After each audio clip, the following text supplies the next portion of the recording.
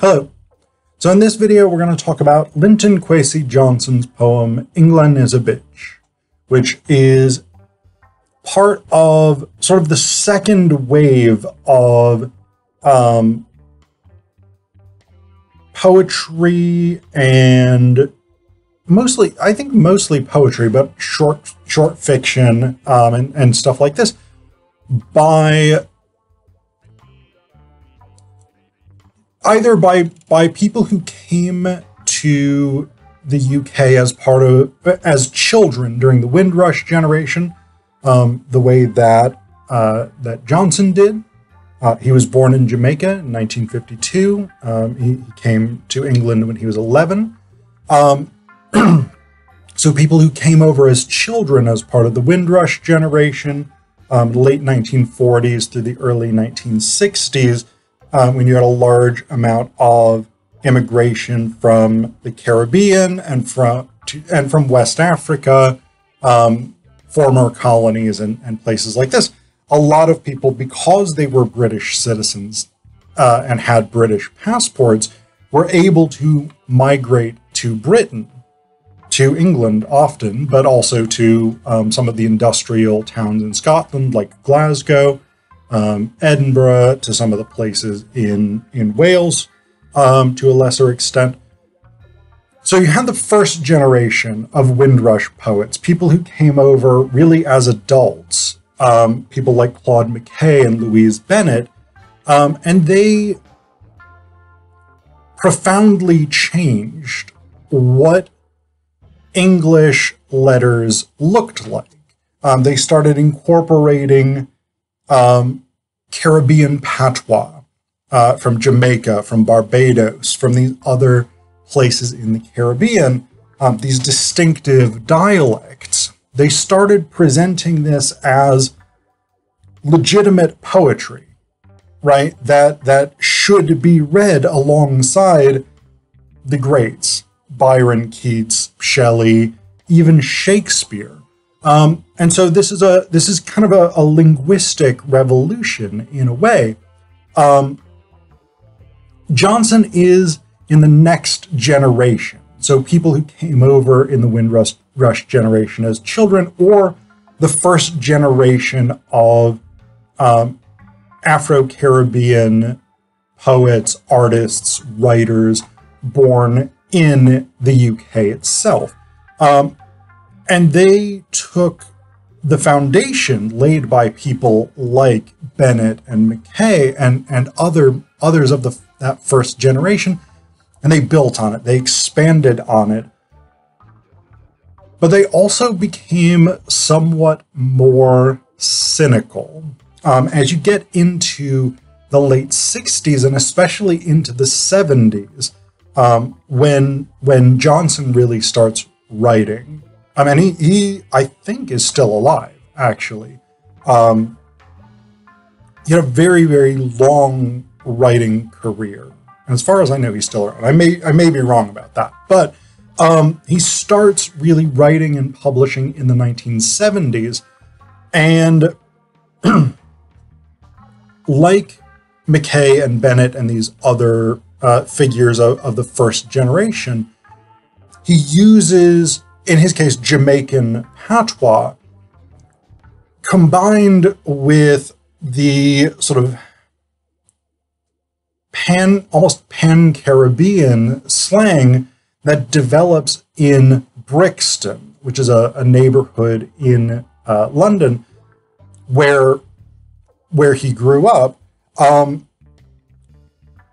Brixton is very famous for being a predominantly African diasporic neighborhood. Caribbean immigrants, West African immigrants, etc., etc., and then their children, obviously, today. It was the site of the Brixton riots in 1982, I want to say. So, I mean, it is a kind of central location in terms of contemporary race relations in Britain.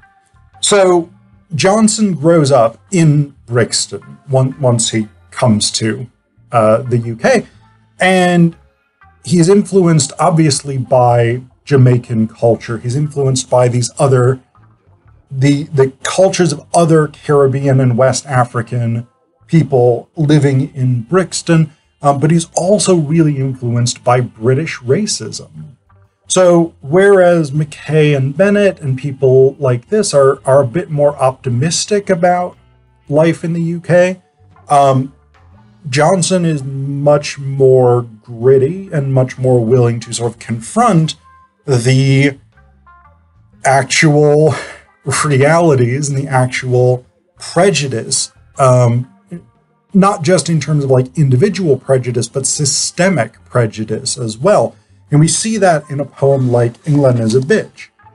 And one of the things that Johnson does that's really, really interesting and unique and important as a poet, sorry, is that because he's influenced, as so many Caribbean poets or expat poets are, he's influenced by reggae and these other Caribbean music styles, calypso and things like this.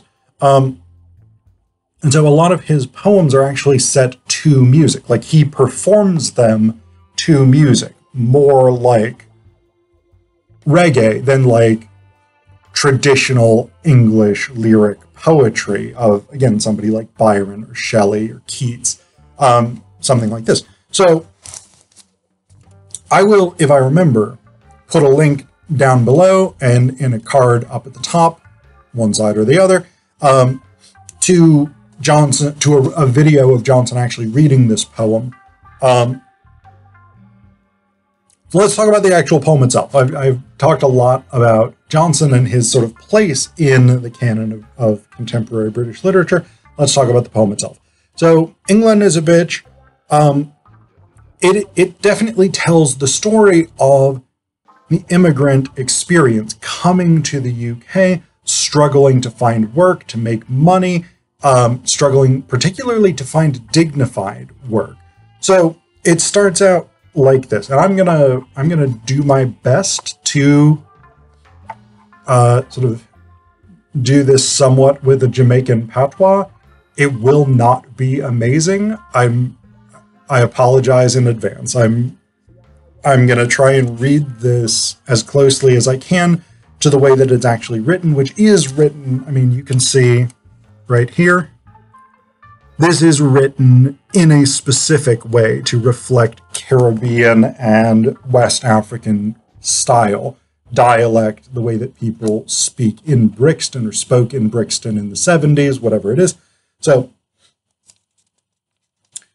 when me just come to London town, me used to work pon the underground, but working pon the underground, you don't get fi know your way around. England is a bitch, there's no escaping it. England is a bitch, there's no running away from it. Me get a little job in the big hotel, and after a while, me was doing quite well. Them start me off as a dishwasher, but when me take a stack, me no 10 clock watcher. England is a bitch, there's no escaping it. England is a bitch, nobody try fi hide from it. So that's our first couple of stanzas with the refrain. And there is that refrain. I mean, again, this is a poem that is very much inspired by music, by reggae. And so the use of a refrain, very, very common in music, much more common than it is in poetry that's really meant to be read silently in a book. But one of the things that we get from the very beginning is this is a poet persona who is working these different jobs. So he starts out working on the underground, not necessarily sure what he's doing on the underground, possibly construction, possibly maintenance work, possibly even driving one of the trains. I don't know exactly how that stuff works. I don't know what the drivers did in the 70s. But yeah, we get some sense that this is sort of menial work in some sense, and that's followed up in the second stanza, the second main stanza. I'm numbering the stanzas apart from the refrains. The poet persona gets a job in the hotel. He's washing dishes, and he says here, when me take a stack, when I started to make some money, me no 10 clock watcher. I didn't become a lazy worker who just waited out my shift. And so this is the kind of thing that we get throughout the poem. He used to work digging a ditch. He worked day and night. He did clean work and dirty work. He worked in a factory. So we've got this sense of like the types of jobs that would really have been available to people of color in the UK in the 1960s and 70s. These very low status, low paid, menial jobs. And yet along with that, along with all of that hard work that the poet persona is doing to try and scrape by, we have this moment.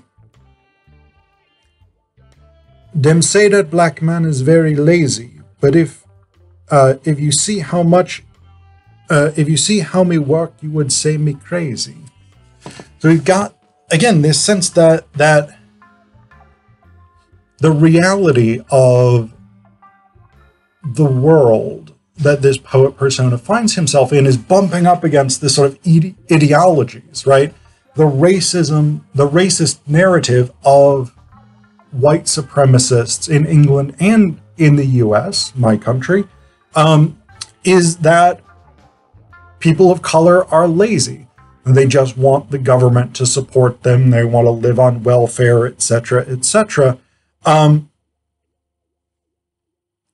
yet the poet persona is doing all of these different jobs, all of these difficult, labor-intensive in many cases, and poorly paid jobs to try and make ends meet. And so we have that contradiction. And there is even a reference to the idea of taking the dole. In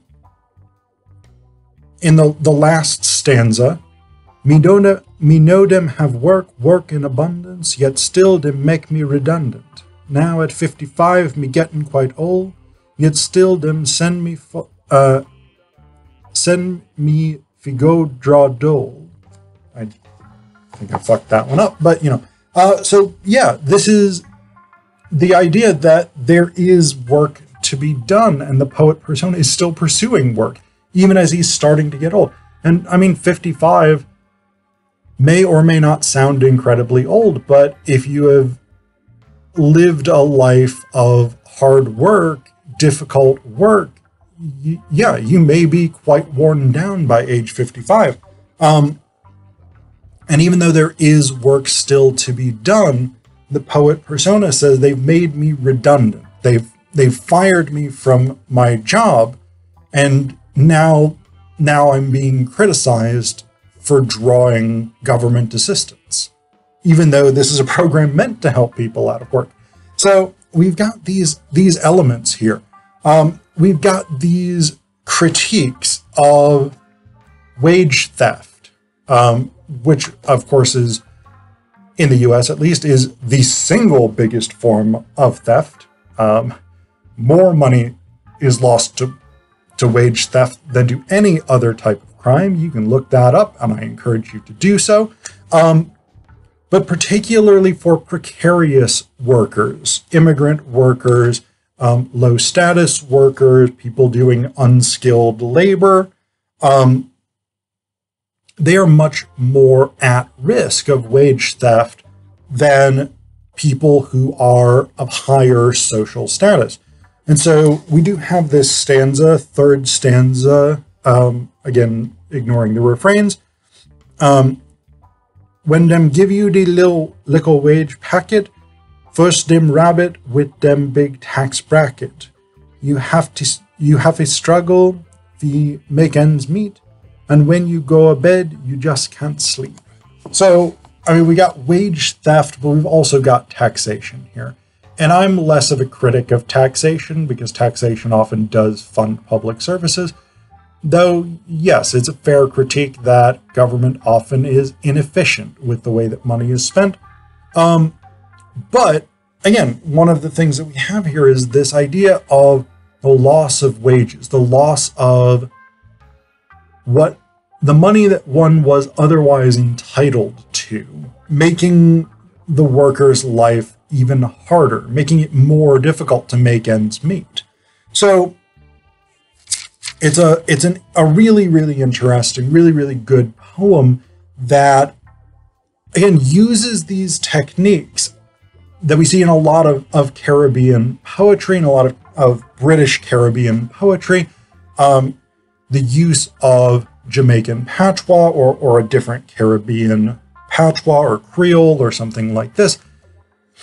But again, Johnson is part of this generation that becomes much more critical, maybe even much more cynical about opportunities in the United Kingdom.